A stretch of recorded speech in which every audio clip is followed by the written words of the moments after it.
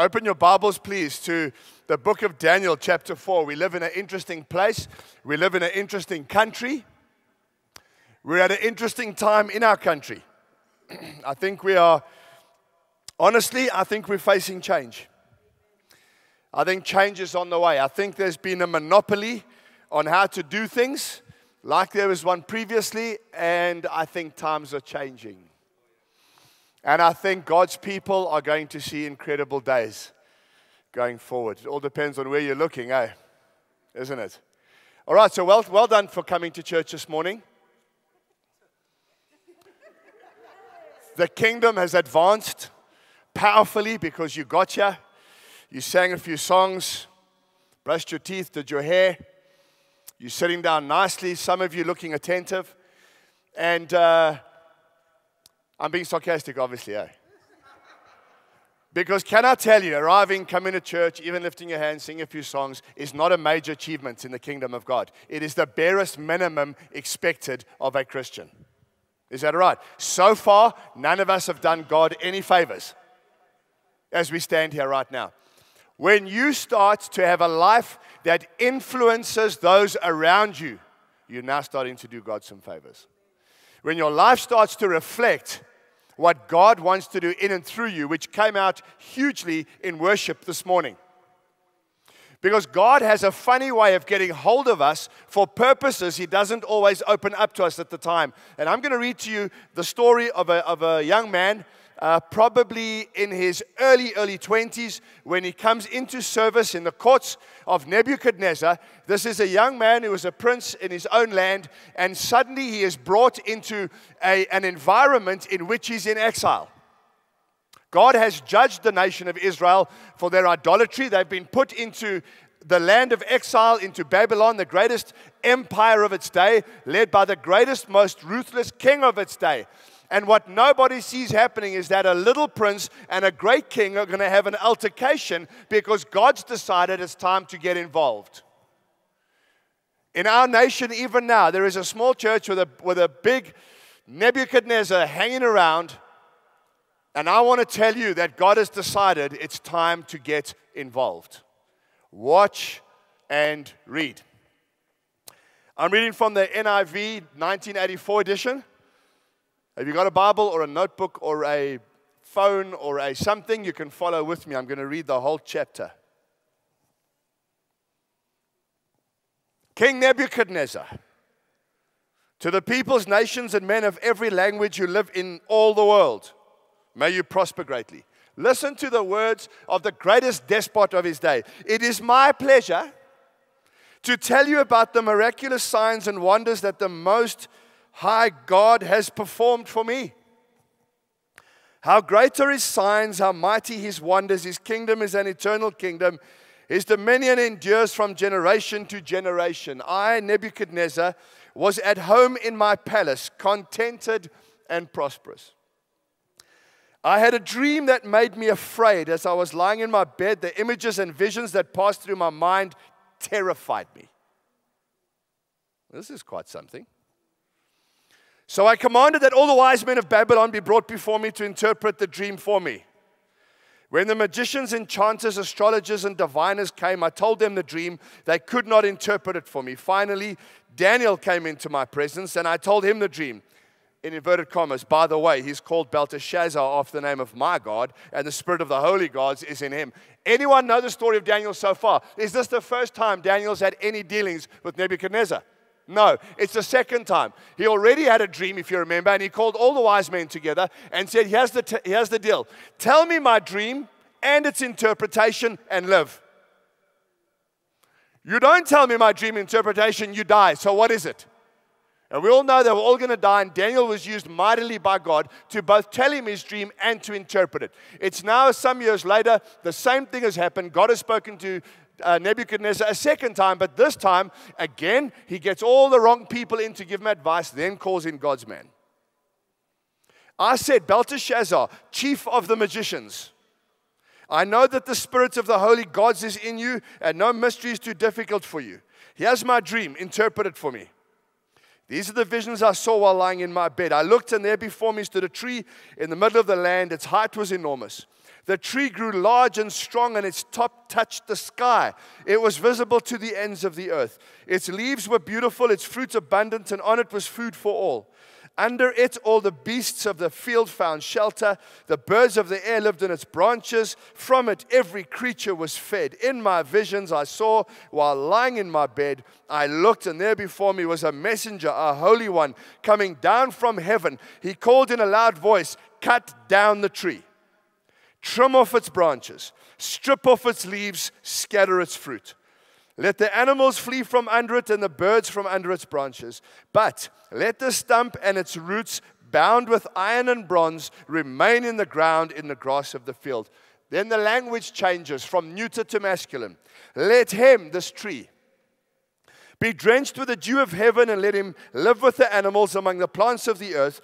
Let his mind be changed from that of a man, and let him be given the mind of an animal, till 7 times pass by for him. The decision is announced by messengers. The holy ones declare the verdict, that the living may know that the Most High is sovereign over the kingdoms of men, and gives them to anyone he wishes, and sets them over the lowliest of men. This is the dream that I, King Nebuchadnezzar, had. Now, Belteshazzar, tell me what it means, for none of the wise men in my kingdom can interpret it for me, but you can, because the spirit of the holy gods is in you.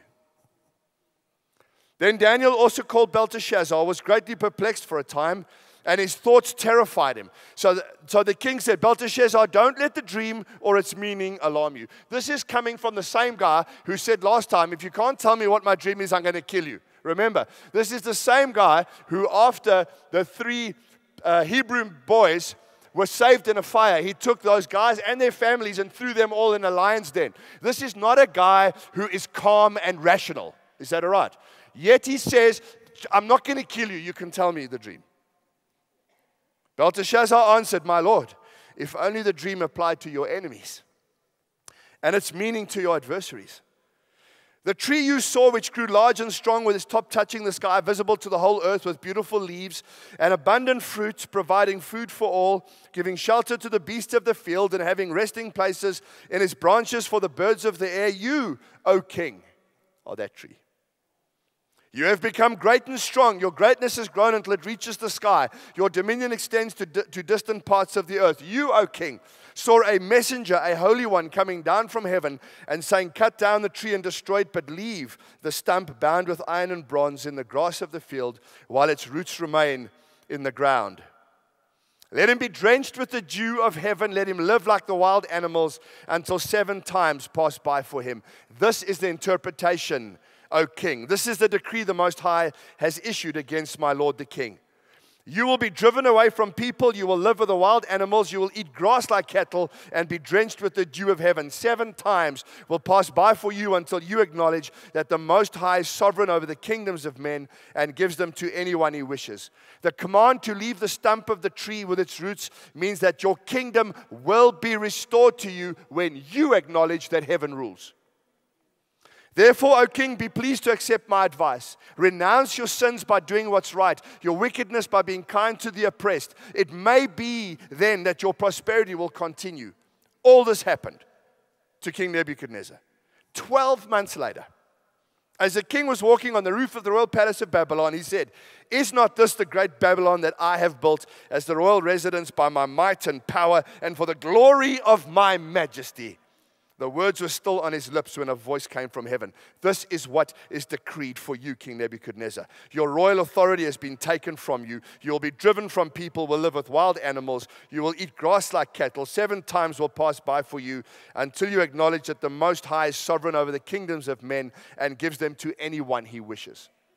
Immediately what had been said about Nebuchadnezzar was fulfilled. He was driven away from people and ate grass like cattle. His body was drenched with the dew of heaven until his hair grew like the feathers of an eagle, his nails like the claws of a bird. At the end of that time, I, Nebuchadnezzar, raised my eyes toward heaven, and my sanity was restored. Then I praised the Most High. I honored and glorified him who lives forever. His dominion is an eternal dominion. His kingdom endures from generation to generation. All the peoples of the earth are regarded as nothing. He does as he pleases with the powers of heaven and the peoples of the earth. No one can hold back his hand or say to him, "What have you done?"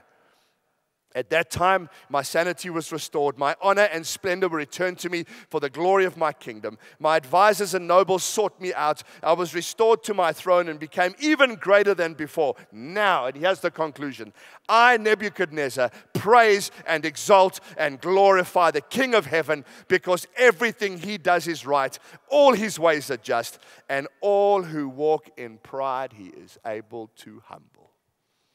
I have underlined those words in yellow in my Bible. And all those who walk in pride, he is able to humble. This chapter, long chapter, took me 10 minutes to read. I read for a reason. The greatest thing to stop anybody running with the purposes of God for their lives is when pride sets into our hearts and we don't even know it's there. And we truly believe in what we're doing, how we're doing it. But God is watching. And God always, remember the old days, it was fees must fall, remember? Today it's pride must fall. God wants to take pride resident in people's hearts, and he wants to break it because he wants to be exalted on the earth at this time. This occasion, nobody saw coming. The greatest king of the day has an encounter with the God of Israel. He'd had many, many opportunities. He'd had a dream in chapter 2, which was given to him. And at the end of chapter 2, he acknowledges God. Chapter 2, verse 47. The king said to Daniel, surely your God is the God of gods, the Lord of kings, a revealer of mysteries, for you were able to reveal this mystery. He acknowledges God, but he does not abandon the worship of his own gods. And then you and I can know people who even now begin to acknowledge God is there, but they do not leave or abandon the worship of the gods they already have in their hearts. In chapter 3, the 3 faithful servants are delivered from the fiery furnace. And again, Nebuchadnezzar acknowledges that there is God. Chapter 3, verse 26. Shadrach, Meshach, Abednego, servants of the Most High God, come here. Praise be to the God of Shadrach, Meshach, and Abednego. I decree that the people of any nation or language who say anything against the God of Shadrach, Meshach, and Abednego be cut into pieces. No God can save in this way. For the second time now, Nebuchadnezzar is impressed enough to understand that there is a God, there is a deity, but he's not impressed enough yet to repent and to serve the living God. And here in chapter 4, we have a totally different setup where Nebuchadnezzar takes it on himself to write a letter to his entire kingdom and for the first time in his life acknowledge the God of heaven as his God. Most commentators are agreed that by chapter 4, Nebuchadnezzar came to a revelation of God Most High and got saved. He became a Christian. This event happens near the end of Nebuchadnezzar's life. His military campaigns are over. He has built one of the 7 wonders of the ancient world. He's reveling. He's at ease in his palace. He's enjoying the fruits of his success. And guess what happens? God looks at his watch and says it's time. And God unexpectedly gets involved in this guy's life. And the dream is obviously about a huge tree, meaning himself and his kingdom. And what's going to happen is the tree's going to be cut down. The stump is going to be preserved. There's going to be bronze and iron put around it. Why? Because it mustn't split and rot. It must be given a chance to grow again. God has a plan. God's going to do something. Nebuchadnezzar needs an interpretation which David gives him, which Daniel gives him, with great compassion and sensitivity. Please hear me. With great compassion and sensitivity, Daniel sees the work of God going on in Nebuchadnezzar's life and approaches him gently. And he says to him, my king, I wish this would happen to somebody else, but you need to know that there's pride in your heart and God's going to judge it. But I want you to know that this initial judgment of God is not fatalistic. It's not as if now you're going to die and that's the end of it. There's still a chance for you if you will repent. If you don't repent, it's going to happen. And there's a 7 times warning. I'm letting you know in advance what's going on. God has released an appointed time. 7 times means the number of completion. God wants you to repent, O king. But if you're not going to repent, there is a perfect and appointed time set apart by God to do a work of grace in your heart. And you see, a work of grace simply means a work where God is the initiator of an action in our lives. I wonder if I could break for a moment and ask for testimonies across this room. How many of you found God when you weren't even looking for Him? Because He came and found you out. He's the one who sent His Son for you. Our salvation, every effort that we produce on this earth is a work of grace that God initiates first in our lives. We don't work for God, we work with God. God initiates and God works in us and God works through us as we simply open our lives to Him. Nebuchadnezzar will not open his life to Him. So what does God do? God says, I'm going to give you an appointed time where I'm going to do a work of grace in your heart. And sometimes, friends, even when you feel you're going through a very difficult, challenging time where you don't know how you're doing, learn to receive it as a work of grace, because God simply wants to bring a greater future for you than the one you have right now. God's plans are never to pull you down, shame you, embarrass you, or hurt you. God's plans are always to bring a future far better than the one you thought you could live in. And that is something of the work of grace that God wanted to do in this guy, Nebuchadnezzar. This gets fulfilled. God speaks, God warns. How many times have you had it, or do you know people where God has literally spoken into their lives? The evidence is clear. God's here. God is talking. A word comes. Someone grabs a microphone, brings a little word from the front, and you know that you know that you know in your heart that was a word for you. You're somewhere and you know God is speaking to you. One line in a worship song. One verse in Scripture and you know God's talking to you. And God brings you to the place of change and you don't make that change. That's what's happening right here. A full year later, Nebuchadnezzar procrastinates. God speaks, this word comes to the boil in my life, I don't act. What happens to that word after a while? It slowly dissipates. It slowly seems to, nothing happens. I've got nothing to fear.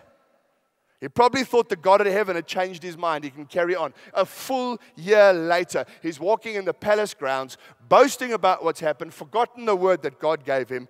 And what does he do? He speaks a prideful word. Ooh, that gets God's attention. He speaks a prideful word. God gets his attention. And in one moment, God judges him. His mind snaps. Theologians call it lycanthropy.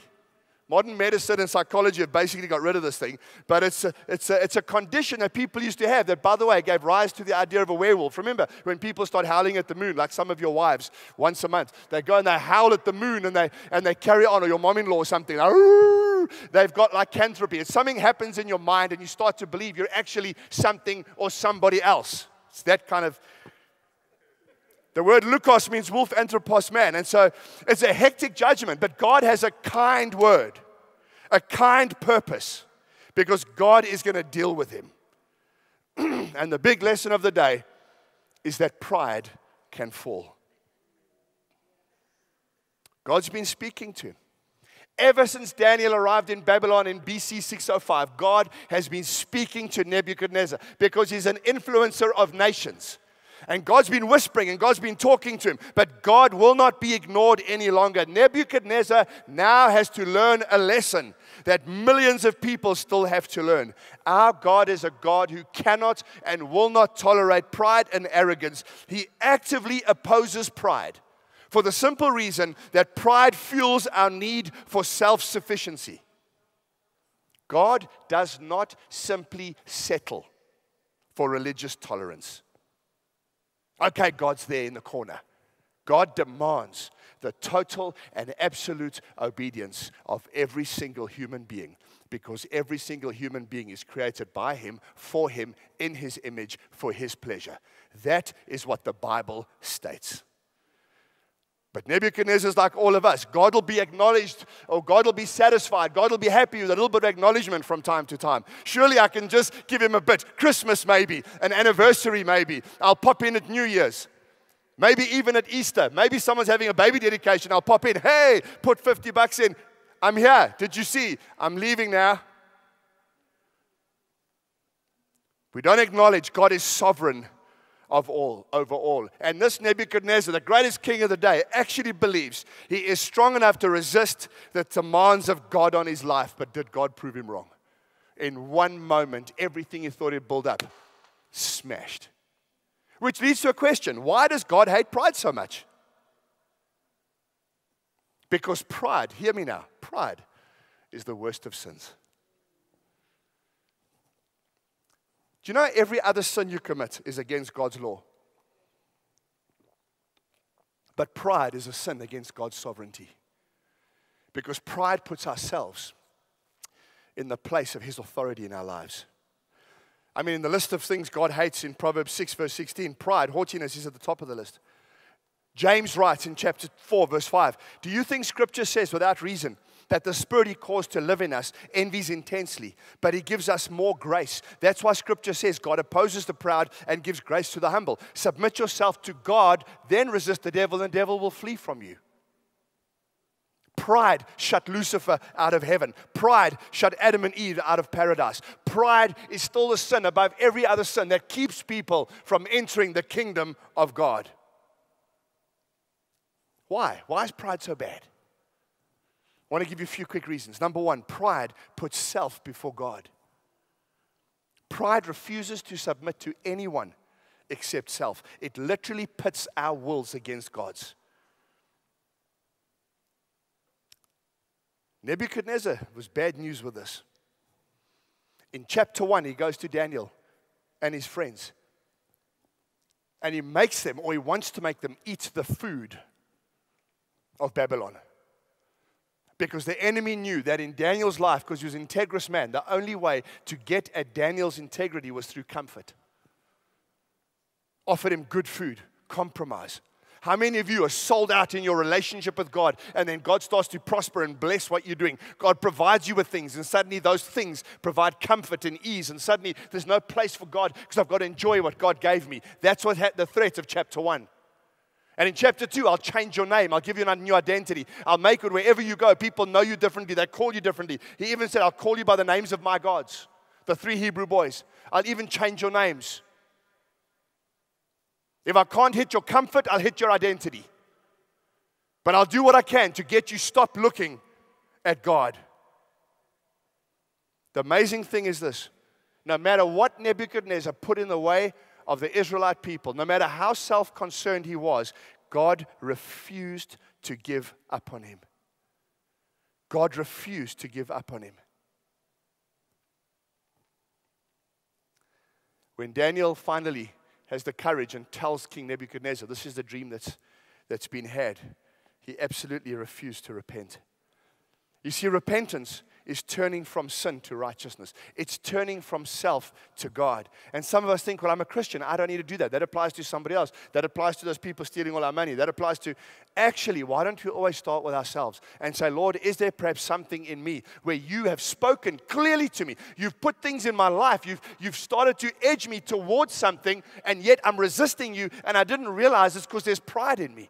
Pride simply puts self instead of God. It interprets what God wants from you through the eyes of self. When I sat with the Hazy View elders yesterday, one of the comments I made to them was, sometimes it's difficult to answer God's call. Sometimes a yes to what God says can cost you.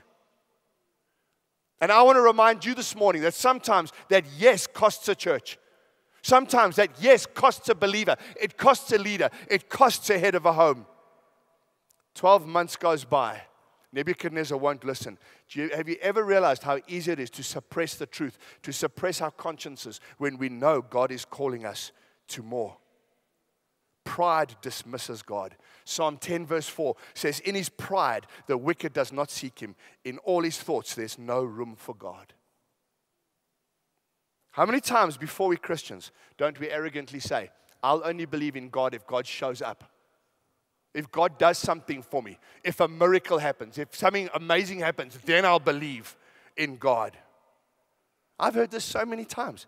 Jesus said, Scriptures says, signs and wonders are not enough to even reveal who God is sometimes. When your heart is holding onto pride. Nebuchadnezzar, threw 3 godly men into a blazing fire, saw God come in and join them, and he still didn't repent. He saw the Son of God in that fire, still didn't repent. He had all the evidence he needed, still wouldn't repent. It's our pride that needs to be dealt with. I want to ask you quickly, if God is so good and Jesus is so wonderful and everything the Bible says is so true, why don't people come immediately and give their lives to Jesus? For the simple reason that they know that when they surrender their lives to Him, they've got to give up something of themselves. It's a transfer, and they don't want to do it. Second thing pride does is pride takes credit. God has gifted you, but pride takes credit. I did this, I achieved, I this, I that. The third thing pride does is pride is delusional. Because pride makes you believe you can control your own life. You're the captain of your soul. You're the master of your fate. Nebuchadnezzar believed that. Look where it got him. Eventually, when he repented, he came up with good theology in verse 35, and he says this: He does as He pleases with all the power of heaven and the people of the earth. No one can hold back his hand or say to him, what have you done? Friends, pride is delusional. It makes people think that they're actually in charge of what's going on. Can I make a few very simple statements? God is the sovereign ruler of earth, not only of heaven. When heaven addresses King Nebuchadnezzar and binds him to the ground for a season, even the angel who calls to him says, King Nebuchadnezzar, acknowledges his authority. Every authority is put in place by God for a time and a purpose. Every breath you draw comes straight from God. The fact that you got up this morning and you could breathe and your liver and your pancreas and everything's working is a gift from God. Every day you live is a day lived by His grace. Everything we do is because God allows it. Man is the master of nothing. God is accountable to no one for his actions. We have begun to live and believe a theology permeating the world that God is here to bless us and make us feel incredibly special. We have forgotten that He is a father with, He is a father with lost children. And if any of you have ever been in the mall and your kid goes missing, do you remember how frantic you get? When you can't find your children and you think God's sitting in heaven looking at sunrises when there are people out there who do not know Him. We have a Father, in a sense, who jealously longs for His children. He calls His church His rescue mission, and He wants us to go out to a lost and a desperate world. That is the heart of the Father. And when He calls us to an action. Another thing about pride, last one, pride is earthbound. I called you Nebuchadnezzar. I've spoken to you twice, you wouldn't listen. You refused to look up. All right, I'm going to help you look down. And you're going to look earthward for a season until you come right. You don't understand who you are as an immortal being, and you will stand before the Creator. Friends, the way people talk, the values they live by, the things they're obsessed with, show us today that almost nobody's looking up, everybody's looking down. They're looking at themselves because that's what pride does. You want to look earthward? I'll help you look earthward. I want to conclude by saying this. After all of that, the beautiful conclusion is this. The mightiest man, the most influential man in the world at that time, so taken up with himself, was not beyond the opportunity for salvation. Even somebody like that could be reached with the gospel. And you know what he did? He humbled his heart. His sanity was restored. He looked up. He was sought out by those who had rejected him. He was put back in his position. And the Bible says he was made greater than he was before. And finally, when he finishes his words in chapter 4, he acknowledges that his whole life is a work of grace from start to finish. Even in the moments where he thought his life was his own and he was doing his own thing, he walked into revelation that God held him tight, and God was working a plan on his life. Because not only is God looking for all the lost children out there, God was looking for him. And I want to just for a moment bring this telescope to a magnifying glass. And I want to go from the glory of the heavens, and I want to look at you right now. And I want to ask you the question, what's going on in your heart? where God has had to come in and say, I want to talk to you. I want to remind you that everything you're doing in your life is a work of grace. And I want you to see me in it. Daniel did not want to be in exile. He did not want to go to Babylon. It wasn't his plan to leave Jerusalem and Israel to head off to a place where he would be a foreigner. But it was God's plan, because God wanted truth and life and light to be brought into the land of Babylon and beyond through Daniel's testimony. And you're here today on this earth, and you're living in this place, in this town, you're part of this church, because God wants you here at this time for this purpose, to reach far beyond yourself. And all He's asking is, do I have the freedom to take you where I want you to go? Are you willing to be soft enough in my hand?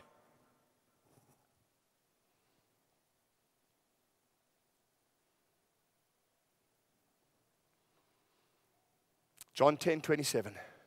My sheep listen to my voice. I know them, and they follow me. I give them eternal life. They will never perish. No one can snatch them out of my hand. In worship this morning, at the end, when Rudolph was just praying and just calling out to God, I saw a most interesting picture. I saw a whole lot of old cars.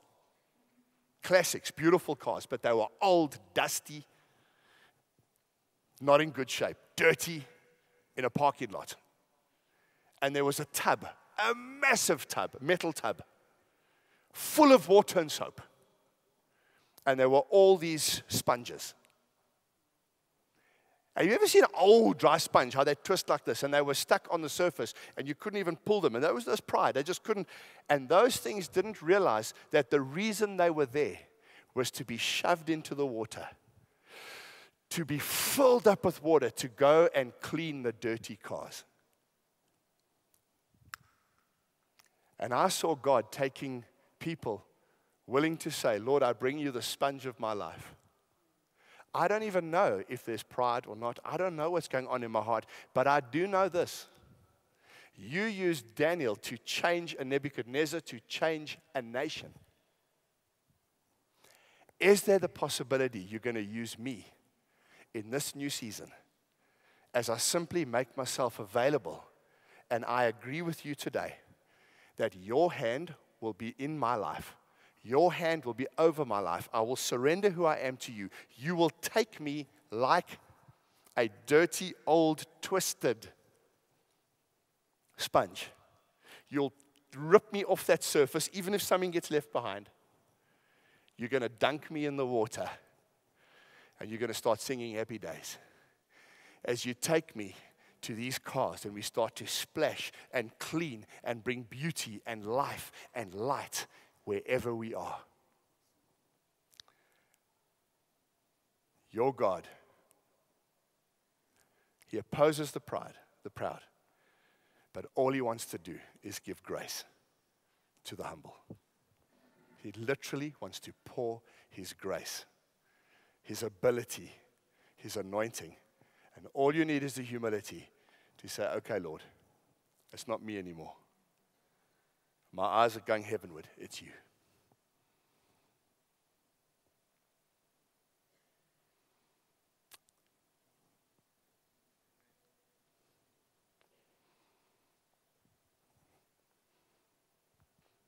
It's the request of heaven.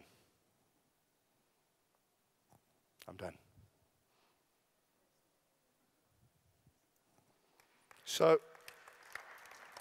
okay, you know from last time, hey, you want to clap, but you're not sure because you know I don't dig it. Can you feel His presence? Tonight, I get to preach again, if some of you want to come back. Tonight's going to be a different one, but I'm giving part 2 to what I just shared this morning. It's a 2-part thing I wanted to share with you. But I'm telling you in this room today, a grace has been extended to you. Doesn't matter who you are, where you're hiding, what business you have, what your marriage looks like. It doesn't matter who you are, where you are. God knows entirely every moment. And He says, I've planned at times over your life that I can get in there and do a work of grace upon you. and you will stand before everybody and testify to His greatness because His hand is upon your life. So can I do two things? First thing, eyes open. If you're in this place this morning and you realize with a pride in your heart, you realize, actually, I don't even know if I have surrendered to Jesus Christ.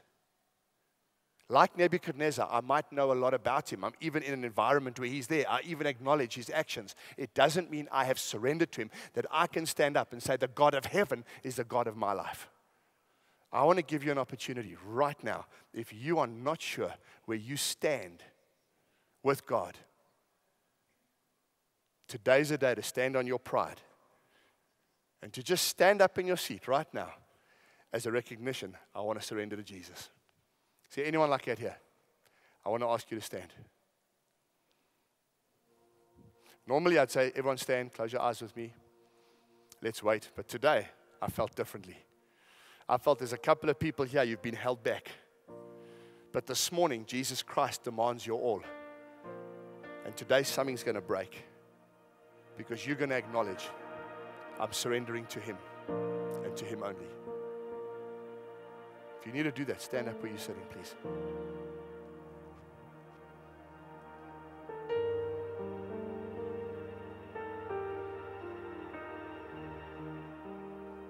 There's people standing up all over.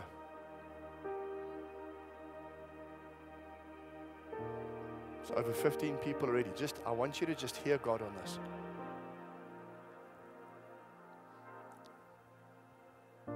You may be somebody who's saying, I don't even know if I know Jesus at all. That's why I'm standing. You may be someone who's saying, I know that God has spoken something to me.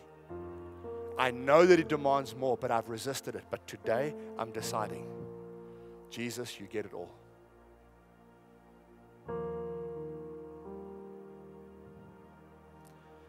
Okay, now you can close your eyes. If you're one of those people who's saying, Jesus, I want to be sure of my eternity.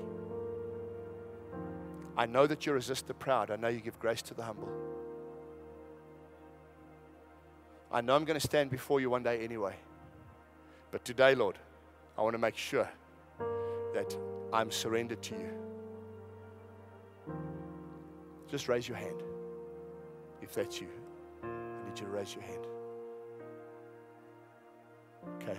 1, 2, 3, 4, 5, 6, 7, 8, 9, 10, 11, 12, 13, 14, 15, 16. Hands keep going up. I'm presuming that those 16 odd hands across this room, that you're saying this morning, I am surrendering all I am to the Lordship of Jesus Christ. And so can I ask if we can all just stand for a moment, please? And I'm going to ask those whose hands were up, who are saying, this is my day. Today I'm surrendering properly to Jesus. Last thing I'm going to ask you to do, if you don't mind, all those 17 odd hands, just come stand here in the front quickly. I want to pray for you. Just leave your seat quickly. It's part of your act of courage this morning, is to leave where you are and just come stand here in the front quickly.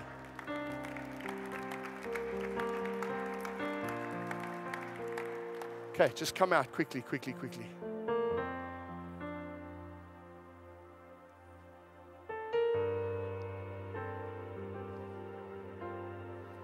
All right. 1, 2, 3, 4, 5, 6, 7, 8, 9, 10, 11, 12, 13, 14, 15, 16, 18, 23, 24. I can't count. I was standard grade maths. I get it. Anyone else needs to join us quickly? There's more than 25 people here. Well, quite a lot of you. Okay, I just want to ask you to just pray out loud, would you? Just ignore everyone else here. Lord God, just repeat after me, please. Lord God, I come to you this morning, you alone, and I give myself to you. I declare Jesus Christ is Lord of my life, and I give everything I am to you today, forever. Forgive me my sin. Welcome me into your family. And I declare, you are mine and I am yours. Jesus Christ, forever. Lord, we just pray as a church over these beautiful people who've just prayed prayers, who've just surrendered themselves to you, Lord. Today, hell lost more people. Today, Lord, lives were surrendered. Lord, today, pride was humbled. And today, Lord, there are so many sponges who've said, I'm jumping in the river. I'm jumping in that water. I'm going to get soaked, filled up with the presence of God. And I'm going to start to clean everything around me. I'm going to start to bring life and light and joy to my environment because of what God has done in my life. Lord, we thank you that he who's begun a good work in their lives will bring it to completion until the day of Christ. We thank you, Lord, that you know the hearts of every person and you hold them tight in Jesus' name. And we thank you for your work this morning in people's lives. In Jesus' name. And all God's people said, amen.